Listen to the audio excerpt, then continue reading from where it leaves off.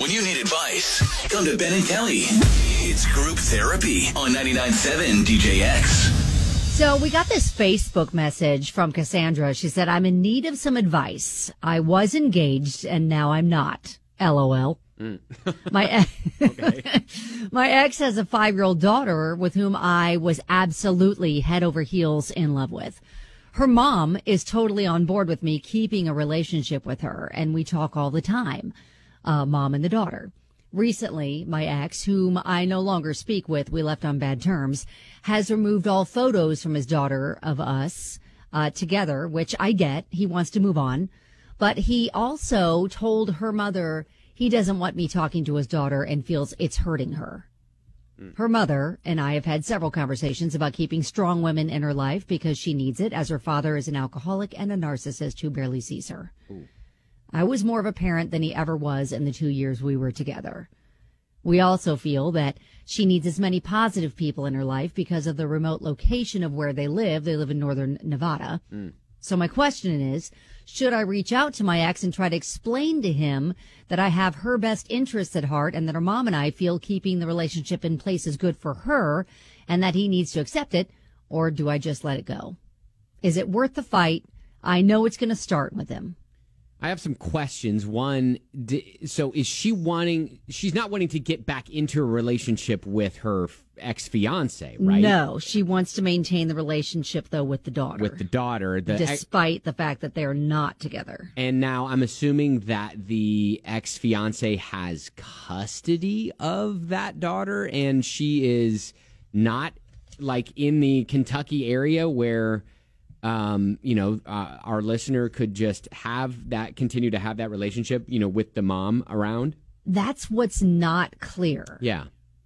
I guess that would be my, I guess that's an unanswered question that I have. But if we assume that they're all able to be within proximity of each other, I guess assuming that, distance isn't going to be a factor here. She's asking how she gets back or figures out a way to get her ex-fiance on board with having her maintain a relationship in their daughter's life.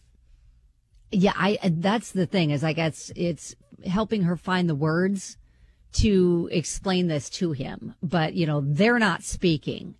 So, that's the tough part about this whole thing. Now, from a guy's perspective, if I had an ex-fiance and we left on bad terms, I'm being very selfish. And I'm thinking, nope, I'm not, I do not want to do anything that would make you feel any happiness because you hurt me. So I'm going to take away something that you, I guess, love.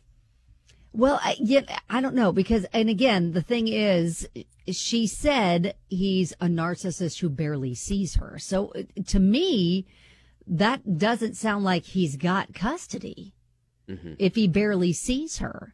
And if the mother is on board with her staying in her life, that's the tough thing. Okay, then I would definitely try to go through the mom to convince the ex-fiance. It sounds like they've got a good relationship. Right, exactly. So if you've been in this situation where you have maintained a relationship with your ex's kid after you are no longer in a relationship with your ex, let us know how you did it. Yeah, we need some, how do you navigate that? Yeah. Yeah. And how did you get your ex on board with doing that? 502-795-1997, 795-1997. Call or text. All right, group therapy. Cassandra's ex-fiancé has a 5-year-old daughter that she absolutely loves. However, the ex-fiancé is not too keen with her continuing a relationship with the daughter. However, the mom is.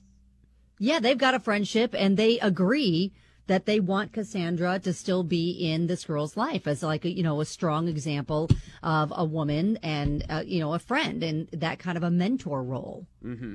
And so we're just kind of wondering, all right, how do you navigate that when she no longer speaks with the ex? Now, a lot of people are pointing out that, maybe you don't need to make him a part of the scenario and just keep the relationship separate. Elizabeth said there's no reason to reach out to your ex. If you're friends with the mother of that little girl, then just maintain that friendship with the mother of that little girl. As a result of the friendship, you'll see her.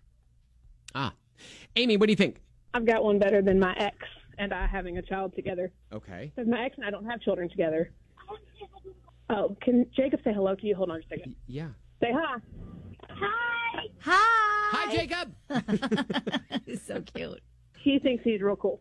Well, he is. So Jacob, who you just heard from, I fostered when he was 8 months old. He returned to his dad when he was 18 months old. I used to get him every other weekend. He moved to Florida. I would fly down there and get him and bring him back up here for a couple months. His dad is no longer in a place where he can take care of him, so he has given me custody of him. Wow. So how would you recommend Cassandra approach this? I think she goes through the mom if she has a good relationship with her. Yeah. And she wants to stay involved in the kid's life. The worst thing that can happen is she says no, but she will know that she tried to stay in contact with the kid who was a part of her life at some point. All right. Good thought. Amy, thank you. Jenna. My thought is inevitably you have to think about what it is that makes the kids happy. It doesn't matter whether you want to hurt this person or hurt that person or hurt each other. It's, in turn, are you hurting the child? So doesn't sound like, though, that he is going to listen to that kind of reasoning. It sounds like that's what she's tried to tell him before, and now they're not speaking. So do we even, a lot of people are suggesting we don't even need to talk to him if the mother of the child is fine with their relationship. It's not like he can control all the female friends that the mother has that brings into their daughter's life. And it could be like that. She's going to be a female friend that's going to be a part of her life. Absolutely. And I mean, and as a mother myself, I can tell you that there is no one in this world that would tell me to keep someone out of my child's life that made my child happy and protected my child and respected my child. Yeah. Good point. Yeah. Jenna, thank you. Of course. Thank you. Y'all have a great day.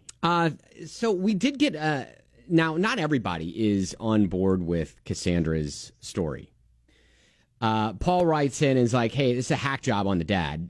She had me right until she started saying he was an alcoholic narcissist that didn't spend any time with his daughter. Number one, how did she have such a great relationship with the daughter if he never spent time with her? Number two, this woman spending time with his daughter after they are no longer together would be confusing. And number three, is the ex-fiancé and baby mama going to gang up on and badmouth him now? Seems likely and detrimental to the daughter. No bueno. So he's just suggesting Cassandra walks away and just kind of walks out of the life of the 5-year-old. Well, Lisa says, though, I've been in this situation. She says mom rules. Dad brought you into the child's life. The daughter should not be punished for dad's decisions. Carry on maintaining contact through the mom. Mm-hmm. Dad doesn't need to be on board. Mom owes him nothing about who she lets into the child's life. And she said, my ex was a narcissistic alcoholic, too. They use their kids as pawns. Mm-hmm. You deal with them by not dealing with them.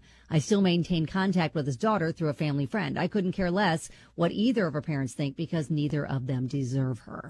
All right. Well, there's a lot to chew on with this. I think a majority of the people are thinking, you know what, just can maintain a relationship with the daughter's mom. Yeah, that's the key to this whole scenario, I think, is that she's got a good relationship with the daughter's mom. So, maintain that friendship, that relationship, and that's how you can still be a part of the daughter's life. And, hopefully her ex will clean up his act and, especially for the sake of his daughter. That's the biggest thing is the daughter's well-being is really what should be at the center of everybody's intentions. For sure. All right. Well, hey, thank you for reaching out. Keep us posted. That is Group Therapy.